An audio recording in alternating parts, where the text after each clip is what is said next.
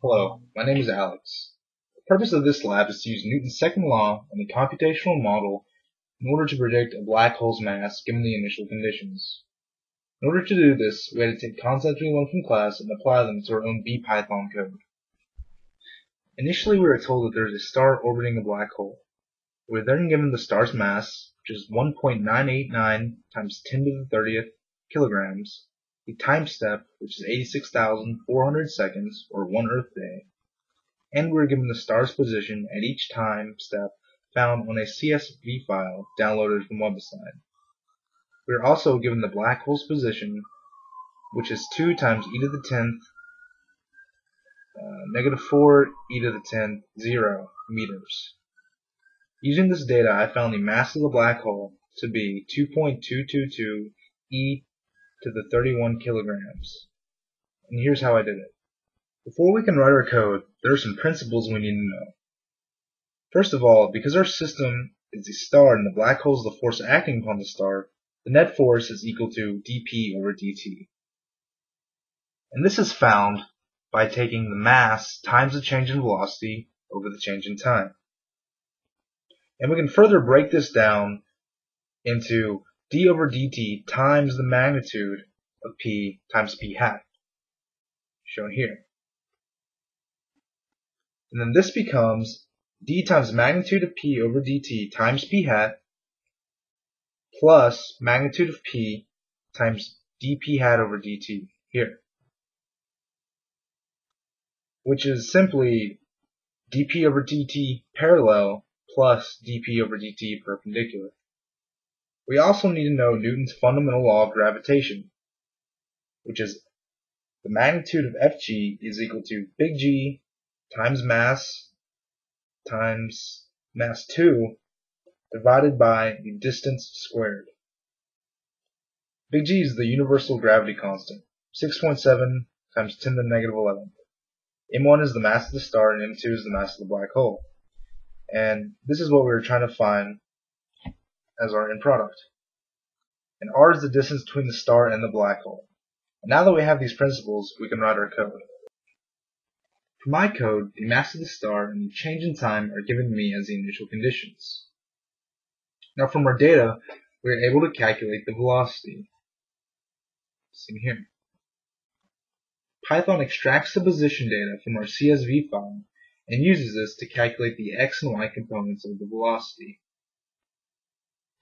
Now, once we find the initial and final velocities, we're able to find the change in velocity, and in order to find the change in momentum, we need to multiply the change in velocity by the star's mass. Seen here. From here, we are able to calculate the first important piece of data, dp dt. And this is found by finding delta p divided by the delta t. This is the change in momentum by change in time. And now I can set Fnet equal to dp dt.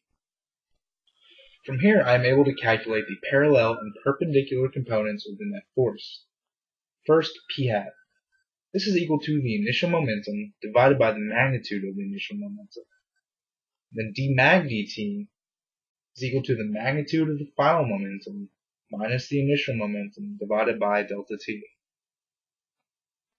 And then dp dt parallel is equal to d mag p dt times p hat, which is simply the net force in the parallel direction, Fnet parallel.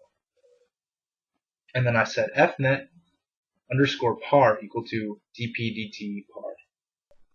Because Fnet is equal to Fnet parallel plus Fnet perpendicular, and we know what Fnet and Fnet parallel are, we can set up the equation dp dt perpendicular is equal to dp dt minus dp dt parallel, which is equal to Fnet perpendicular. And we have to use this because in the perpendicular equation, m times v squared over r, we do not know what r is. Now that I have all of my force equations written, I need to write an equation solving for the mass of the black hole. I do this by manipulating Newton's gravitational law shown earlier. We know G constant and the position of the black hole given from WebAssign. We find r by subtracting the position of the black hole minus the star's position. And then we solve for the mass of the black hole by the magnitude of the force times magnitude of distance between the star and black hole squared divided by the gravitational constant times the star's mass. And then when we write the line print blackhole.m and we run the code, the mass of the black hole will show up. When we hit run module, this is the graph that we get. The yellow arrow is the net force, the blue arrow is the force in the perpendicular direction, and the black arrow is the force in the parallel direction. The mass of the black hole is 2.22 times 10 to the 31 kilograms, which is correct when we enter it into WebAssign, and this is shown here. So what does it mean? Discuss how FNet perpendicular, FNet parallel, and FNet are different from dp over dt perpendicular, dp over dt parallel, and dp over dt. From Newton's second law, FNet is equal to dp over dt. However, they are just numerically equal. Although they are the same value, the relationship is different. FNet is actually the force that is causing the change in momentum over time. So FNet perpendicular is the force causing the perpendicular change in momentum over time. FNet parallel is the force causing the change in momentum in the parallel direction. And FNet is just the force causing the change in momentum over time. So what if? Imagine the black hole whose mass you found was removed and a different black hole was placed in the same location. Assume the motion of the observed star remains unchanged and is affected only by the gravitational force of the new black hole.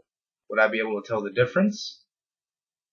In other words, is it possible for me to find a value for the mass of the new black hole that is different from the mass I found for the original one? If the motion of the star remained unchanged, this would mean that the force would remain the same, and I would not be able to tell the difference. If the motion is the same, this means the black hole mass is also the same. The only way to find a different mass of the black hole is if the motion of the star is changed. If there are new positions of motion, then it is possible to find a new mass of the black hole. Thank you.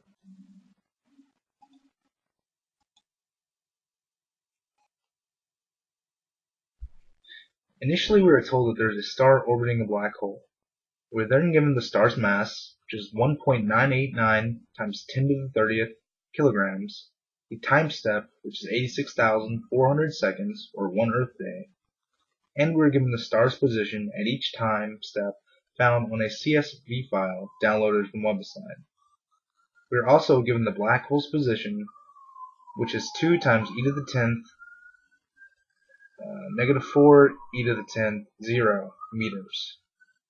Using this data, I found the mass of the black hole to be 2.222 e to the 31 kilograms. And here's how I did it.